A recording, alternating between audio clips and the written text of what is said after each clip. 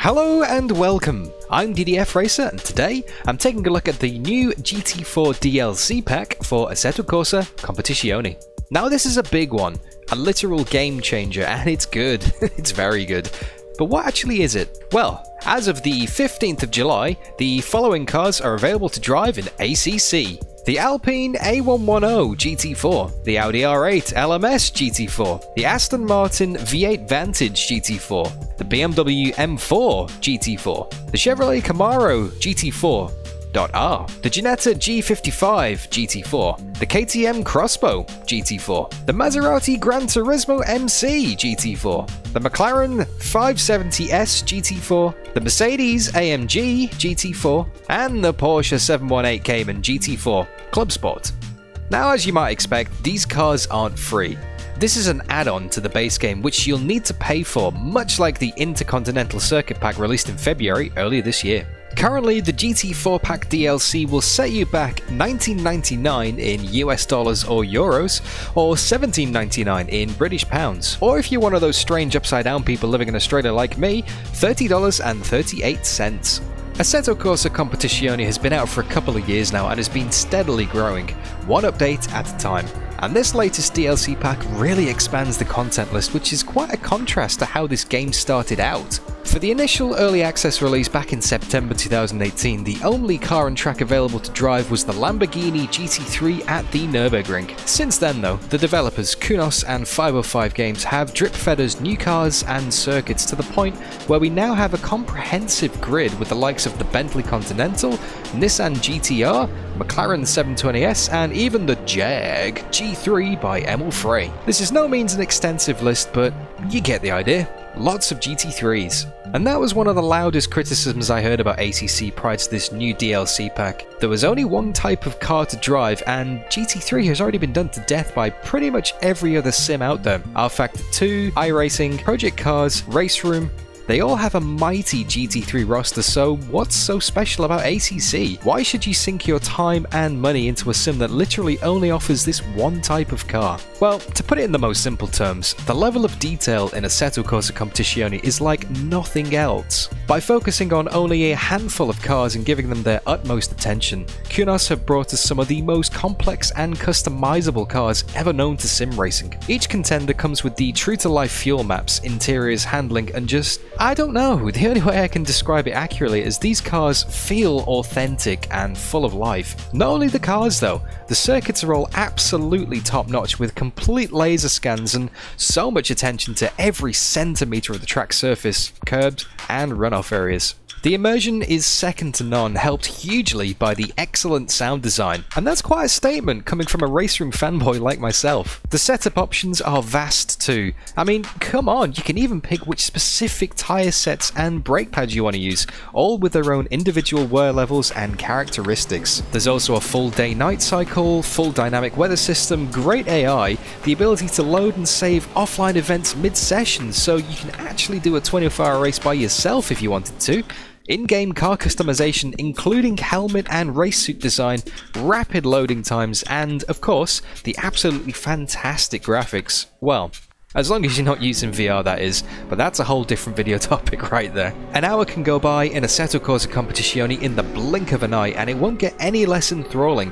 It's an absolute joy to drive. The cars have a real feeling of weight to them, and perfectly walk the line of not being an absolute death trap to drive, with every corner being an exercise in survival, but at the same time they still require some real skill to extract the really quick lap times. Hopefully you're getting the picture by now, guys, but if not, let me spell it out for you.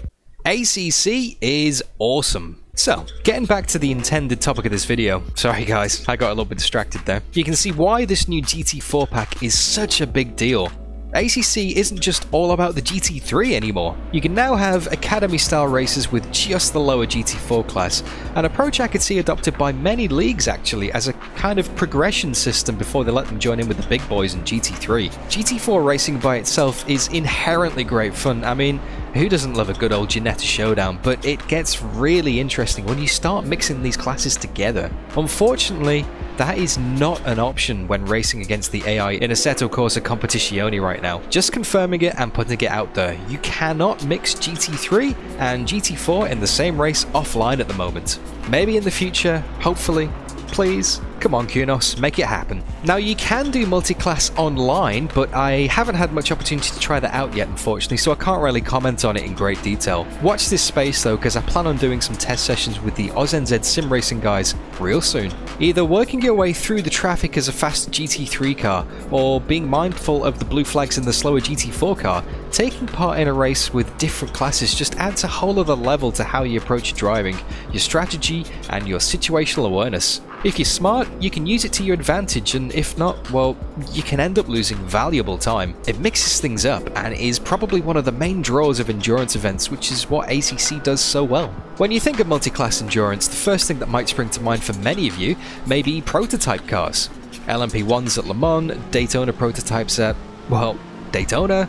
Sadly, I don't think these will be coming to Assetto Corsa Competizione anytime soon. It'd be incredible if they were, but I think TCR cars are more likely since the developers have the license for and are working hand in hand with the SRO Motorsports Group, who are responsible for the Real World Series which feature GT3, GT4 and, you guessed it, TCR.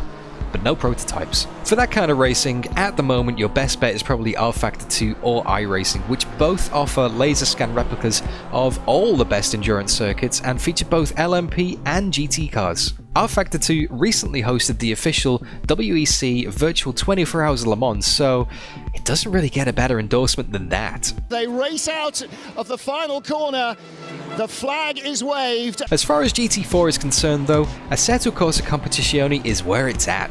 Beyond a doubt. At the time of recording this video, I've done several races against the AI and driven each of the new GT4s a fair go in practice, and wow, just wow, these cars are expertly represented.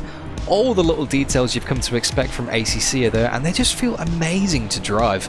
The handling is just absolutely sublime, although it does take a little bit of getting used to at first. However, before you even make it out on track, the first thing you notice difference is the menu system. Along the top of the screen, you now have a GT4 selection menu, much in the same way you could previously select from the 2018-2019 GT seasons or the Super Trofeo. Clicking on this GT4 button will take you to the GT4 car selection page, and the rest of it's pretty much the same, to be honest. Not much need to report there, guys. Getting into these GT4 cars for the first time, I had to readjust my driving expectations slightly. My previous notions coming from the GT3s of how much grip I would have were completely wrong, and actually, I'm not going to lie, it was incredibly frustrating for the first few laps. It felt like snail's pace, like just the car had no grip, just understeer all over the place, and to be honest, it was very unsatisfying. The trick was to do a reset in my brain and just start over, just get rid of the whole I should be able to push much harder than this mentality, and then with a little patience it just clicked and it all made sense. Oh, and the fact that the GT4 cars don't have tyre warmers makes the first few laps incredibly tricky as well. You have to be so careful on the outlap, trust me. Even on the second lap, you're still not quite able to push properly, so if you're used to coming out the pits with optimal tyres, or you haven't really experienced the joys of going through a warm-up phase yet, then you're in for a surprise. But to be honest, I think it's great. It just adds another strategic layer to the racing and puts you in the same position that the real drivers would be in. I've said this before in some of my other videos, but in general, the cars in ACC feel slow somehow. I mean, of course, GT cars aren't slow by any means, they're finely tuned racing machines with global manufacturer support. But compared to other sims, it really feels like you have to drive slow to go fast. When I first tried this sim earlier in the year, I was sliding wide at every corner, missing my braking points, and just generally driving very scruffily, which are all symptoms of pushing too hard. Once I smoothed out my inputs and dialed it back though, the times just started to drop rapidly, and I realised that to be quick in ACC, you need to be smooth and precise. You can't just throw these things around the track and expect it to stick.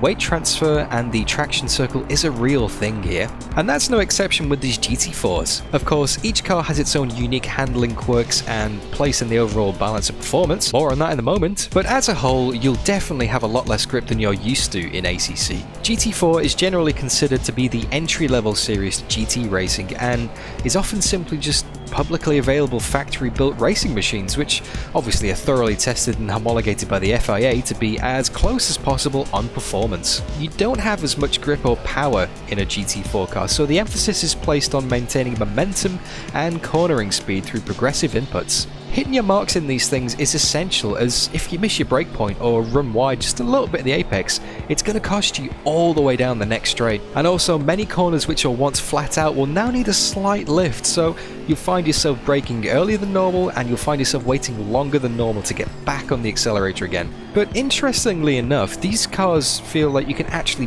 push them harder than a GT3. You're not relying on the aerodynamic grip, you're more relying on the mechanical grip, and you just feel like you can lean on the cars a lot more than you could in a GT3, where it would, say for example, just snap loose or run out of grip. You don't get that in these cars. They slide around a lot more underneath you. There's a lot more compliance in the way these things drive. Whilst all of this is going on though, you still get access to the tweaks and adjustments that you previously had in the GT3s. Across the GT4 class you have access to, and can adjust from within the car, ABS and traction control, but you don't get engine mix modes. That's purely the stuff of GT3s, unfortunately. None of that in the GT4s. Well, apart from the Maserati, that is, just a disclaimer, because that doesn't even have ABS or traction control. You can still change the brake pads in a race and still choose specific tyres to go onto, which is great if you want to run a set of scrub slicks on a damp track, for example. This is one of the features that sets ACC apart from other sims, in my opinion. The extent to which you can finally tune the car on the fly, if you have enough buttons on your wheel, that is. I've actually done a little rig life hack and repurposed my shifter, since all the gear changing is done with the paddles. So I use first for traction control up, second for traction control down. Third is ABS up, and fourth is ABS down, and fifth is mix up, and sixth is mix down. Anyway, to get a proper feel for the whole grid, I made sure to take every car out for a decent handful of laps at the same circuit. In this instance, Bathurst, simply because it has a good mix of corner types, elevation changes, and a honking big straight. And also, of course, because I need to represent Australia at every possible opportunity in case the government decides to do a deep dive on my permanent resident visa. So I guess you can call this the unofficial DDF Racer review of the balance of performance, but this is by no means extensive or probably even factually correct. This is just my personal findings after some limited testing. To get a proper idea, I'd probably need to spend much longer discovering the nuances of each GT4 Challenger, but for a day one first impressions video, it'll do. I'd love to hear your thoughts in the comments, by the way. What do you think of the different cars? How do you find they all perform against each other? Now, for reference, each of these runs was done using the default aggressive car setup that comes with each car, and locked track conditions to make sure that every single run had the same variables. Up first is the Alpine A110. My best lap time was a 2 minute 16.875, and the top speed this car got to was 261 kilometers an hour. Now, it feels like there could be a lot more speed in this car, but it's just so tricky to unlock it as it's hard to get confidence. It's very loose on the rear, particularly on high-speed corner entry. It's very peaky on the revs, so you really need to use the high end, but to be fair, it is great on the brakes. You would definitely want to work on the setup though on this car to make it more stable for longer events though, as it could be quite stressful and quite nervous if you try and just hang on. The Audi R8. My best time in this car was a 2 minute 15.099, with the top speed being 260 kilometers an hour. Now, this car gets heat in the tyres very quickly. A little too much, actually. The rear started overheating from the third lap onwards, and it just doesn't like slowing down either. The brakes aren't super responsive, and it really does struggle to turn while it brakes, so you really need to try and trail brake much further into the corner, but not as heavy on the brakes. It really doesn't like the curbs either, and it's quite bouncy, so once you do hit those curbs, the car is unsettled for quite a while, so you just need to be careful on the bumps as well. But as long as you stay within all of those parameters, it's quite a predictable car and quite a stable feeling car. The Aston Martin. My best time was a 2 minute 15.393 with a top speed of 263 kilometers an hour. This thing is a unit. It weighs an absolute ton, it doesn't change direction particularly well, and it likes to understeer, but somehow it is rapid. So much top speed, so much mid-corner grip, it just feels planted, and it just sounds angry. Now, as long as you're not too greedy, it's very easy to knock in lap after lap in this car. I mean, I was straight on the pace, and even if you do push it, then to be honest, everything kind of happens in slow motion. You know, the rear doesn't snap out suddenly, it kind of just gradually steps out, and it can be saved very easily. the BMW M4. My best lap in this car was a 2 minute 15.177 with a top speed of only 255 kilometers an hour. Now this car is very stable to drive and confidence inspiring, although the gearbox is a little bit odd. I mean, I never found myself going below third at any point. If I did pop it into second, it would just unsettle the car, and also sixth is more than plenty at top speed at the end of the straight. I immediately felt comfortable pushing this car, had lots of grip, and I could really lean on it, but you gotta be careful. The rear has a tendency to kick out suddenly, especially over curbs, so it's not like the Aston where it's more of a gradual loss of grip. This does kind of bite halfway through, so just be careful with that. The Chevrolet Camaro. My best time was a 2 minute 15.429, and the top speed was surprisingly only 259 kilometers an hour. Wow, the noise this thing makes is just incredible. It's so much louder than all the other cars, and with an engine like that, you would expect plenty of top speed, but no, it's been BOP'd, so it's not as mighty in a straight line as you'd think.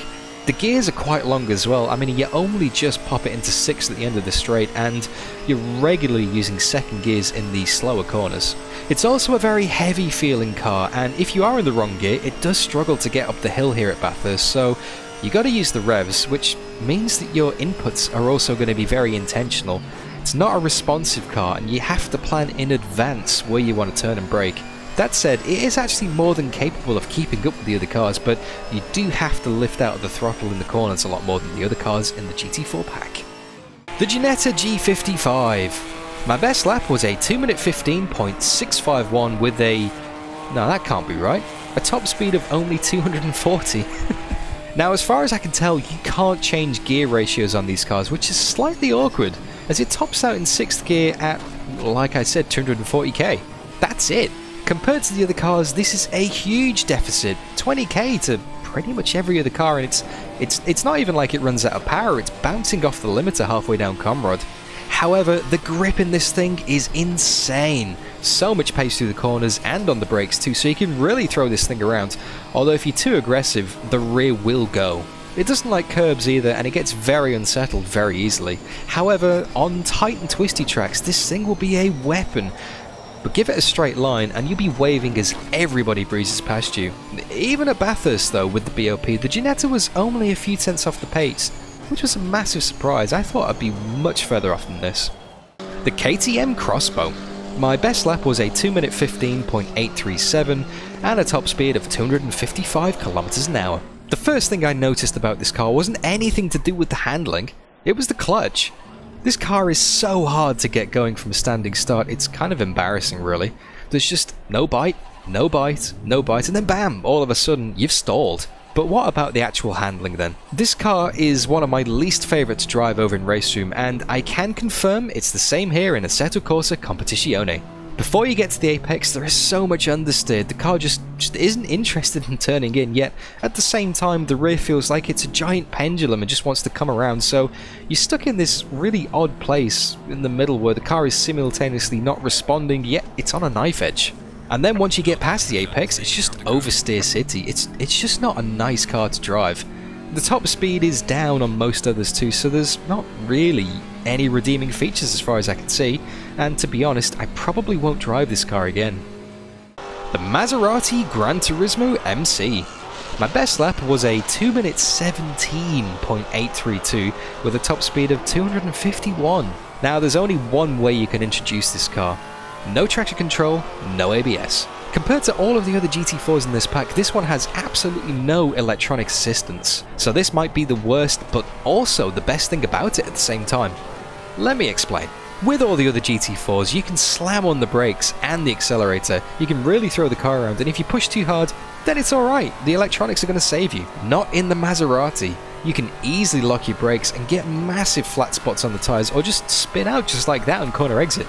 So why does this make it the best car in the pack? Well, because it actually teaches you how to drive. With the electronics, they don't make the car faster, they just help you avoid binning it. By triggering the ABS, it's not actually making your brakes more effective, it's just stopping them from locking up, which is still going to cost you time, but just in a less spectacular fashion. Same as traction control, it does save you from the wheel spin, but at the same time it bogs the car down on acceleration. All things considered then, yes, the Maserati is a handful to drive, but unfortunately it doesn't trade this difficulty for speed. It's slow in a straight line, and the lack of confidence in the corners means that, for me at least, it's a full second off the Alpine earlier, which was pretty slow to begin with, and over 2 seconds off most of the cars in this pack. Now, I don't doubt there's a ton more speed to find in this thing once you get the hang of it, but for the average racer, it's probably not the best choice. That said, I still expect to see people picking it anyway, being fast, and then kind of humble bragging about, oh, I can cut it in the front in a Maserati with no TC or ABS, and therefore I'm better than everyone else. Yeah, I can really see that actually. The McLaren 570S. My best time was a 2 minute 15.648 with a top speed of 266 kilometers an hour. This is a car that feels like it should be a lot better than it actually is. The brakes are superb, the car rotates really nicely, and the speed in the straight line is actually the fastest of any of the GT4 cars, but it's a tricky balance keeping it on the road. Although the mechanical grip is good, I think the aero definitely suffers as the understeer on high-speed corner entry is pretty bad, and throughout the rest of the lap the car was sliding around quite a bit as well, even with the traction control turned up a notch or two.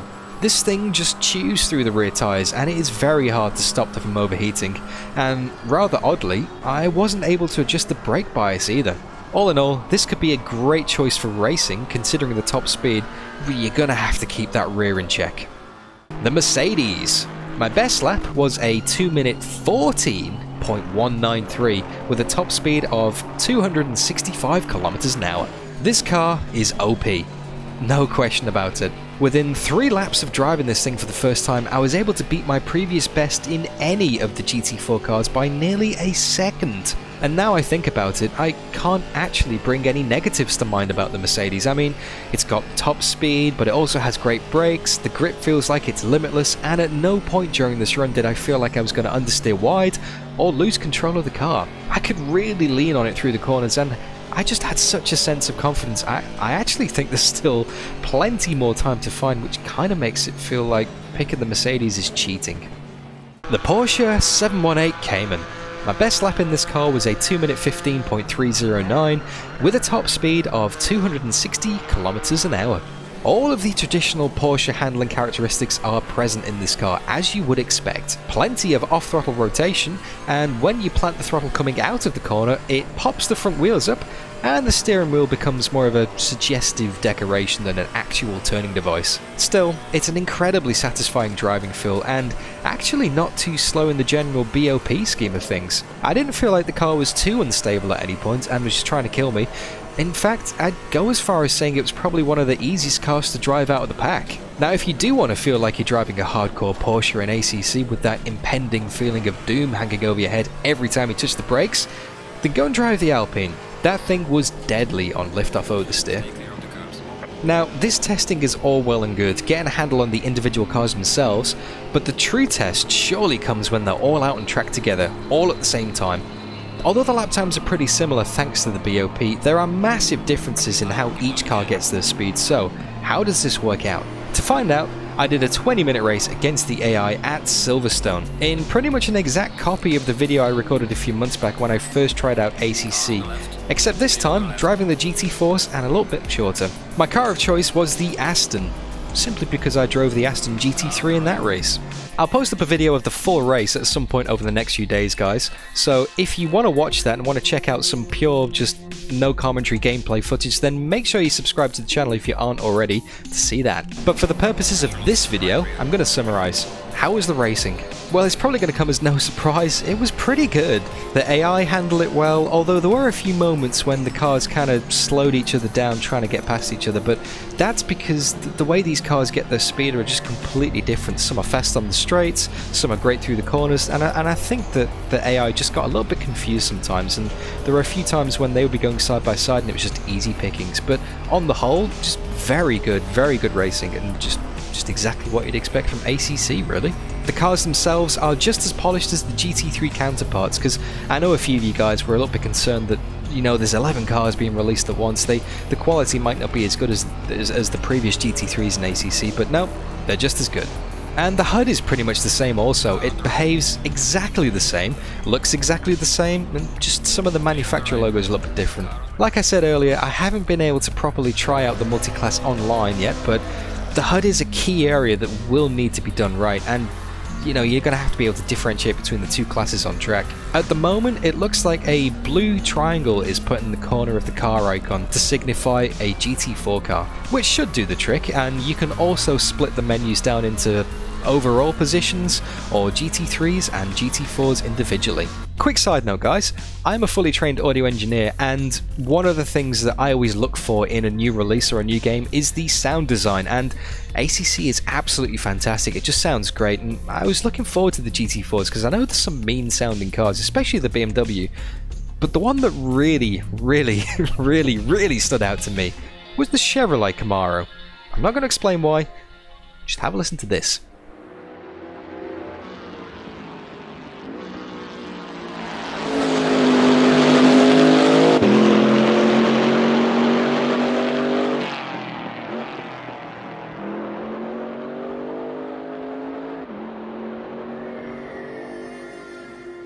Having to worry about how the HUD and menus handle multiclass racing offline against the AI isn't an issue in ACC, as, well, you can't have multiclass racing offline against the AI. Perhaps the devs are having issues getting the AI to work properly, or maybe it's a licensing issue with the SRO, but to be missing this vital feature is by far the most disappointing thing I discovered when making this video. It needs to happen. Not everybody can make league races or go online, and the quality of public lobbies, if you do, as with any racing sim, can vary massively. There's also a few other things that I think the developers could work on too. Now, I'm not on about the rather predictable "do something other than GT cars" rant that seems to do the round every time there's an update or patch. Come on guys, we all know what this sim is about by now, and hoping for there to be open wheelers or the Nordschleifer and then being disappointed when there isn't, it's just a bit daft. However, something that has plagued Assetto Corsa Competizione since day one is poor VR performance. Now I know some of you might just say, well, get a better computer, but that's not an option for me, or probably the vast majority of sim racers, to just drop several thousand on a new graphics card and CPU, especially when other sims run perfectly fine and, arguably, look better in the process. Take for example Automobilista 2, it runs like an absolute dream on the same hardware, even with the graphics settings on high. Decent frame rates? No problem. Head back over to ACC and it's a precarious balancing act of trying to make it not look like a potato, no offense Yele, but also not grind to a stuttering halt at the same time. There's just something about the way the virtual reality is implemented through Unreal Engine 4 which is really resource intensive with ACC. Maybe it can be improved, maybe not. It might just be the way UE4 is, but for big time VR racers like myself, it's incredibly frustrating, especially when you look at how beautiful the game can be outside of VR. Also related to this is the HUD and overlays in VR. Running on a monitor, you get the lovely built-in ACC HUD with a wealth of, to be fair, rather valuable information. You also get this in VR too, but the image that's mirrored onto the monitor, the one that's actually used to record all the in-game footage, doesn't have any of these overlays. It's gone. Not even the in-game menus show up, so when you're sat in the pits going through the setup options, or even in the main menu going through the multiplayer lobby or configuration options, it just doesn't appear on the screen. Perhaps, again, it's a restriction of the engine, and I know I could just use the Oculus or the Steam VR mirror, for example, to get those overlays, but they'd be moving around all over the screen whenever I move my head. When you look at Automobilista 2 and even Race Room, you can move your head around freely in VR and the HUD will still be displayed and stay fixed on screen. Why can't ACC have this? It'd be perfect. For me to recreate this feature, I have to rely on a third-party piece of software called SimHub and make all of my own overlays. To be fair, SimHub is absolutely fantastic and I've been using it on all my videos for years, but it takes a while to wrap your head around it at first and can be incredibly time-consuming to put together a custom overlay. Which is actually another thing. It doesn't always work. Because SimHub is a third-party app, it relies on someone completely independent from the ACC development team to reverse engineer the data from the sim and build around it. There are so many features missing from SimHub which you get on the default in-game HUD, such as the formation lap graphics, which show you where you need to form up on track. Also, the race position standings are broken and don't display correctly most of the time. There's no tyre wear data available either, which makes trying to display strategy information on the screen kinda redundant. It's not just SimHub though, Crew Chief is affected too. This is another third-party app which uses many sim shared data, and many people rely on it to be their race spotter, telling them vital information over the radio. Chief.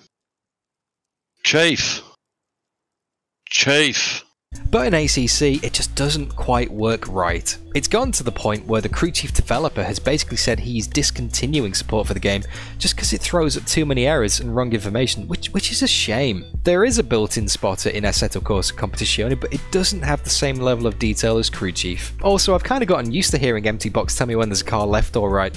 It's just not the same without him. Car inside. Still there. Hold your line.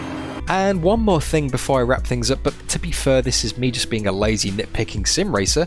The in-game car livery editor is a little bit restrictive. Now I know there's licensing issues and the manufacturers only want their cars represented in a certain way, but only being able to pick from a handful of pre-made designs, swapping the colours around and not having your own custom logos is a little uninspiring. There are ways around this of course, and with a little research and effort you can put your own skins in the game with some Photoshop and file replacement wizardry, but wouldn't it be amazing if you could do it directly from within the current livery editor and it be automatically used server-side for multiplayer events? Say for example, loading a transparent PNG file of a logo and just being able to resize it and position it freely without trying to work out all these wireframe maps and panels joining up. So, all things considered, would I recommend purchasing the GT4 DLC pack? Oh hell yes, absolutely! If you consider yourself to be a fan of sim racing in any capacity whatsoever, then stop what you're doing right now and go and get this. And while you're at it, maybe stockpile some food, water and toilet roll, if there's any left by now that is, and move a mattress next to your sim rig. Tell your loved ones you're going on vacation for a while and lock yourself in the room for a week or two. Trust me, you'll regret it if you don't. Assetto Corsa Competizione was horribly engrossing and addictive before, but this new GT4 DLC pack just takes it to a whole new level. The attention to detail is incredible, the immersion just sucks you in and you'll spend far more time in the sim than you realise or would care to admit. If you are a fan of modern GT racing, then honestly, it doesn't get better than this. Thank you so much for watching this video guys. If you made it this far and you enjoyed it, then please don't forget to leave it a like and share your thoughts in the comments as well. Let me know what you think of these GT4 cars for ACC. I have a feeling I'm going to be doing plenty of races with them whether I upload videos or do live streams. So if you want to see me in action with all of these new cars, then make sure you subscribe and press that notification bell. Thanks again for watching guys. Look after yourselves. I've been DDF Racer and I'll see you all real soon.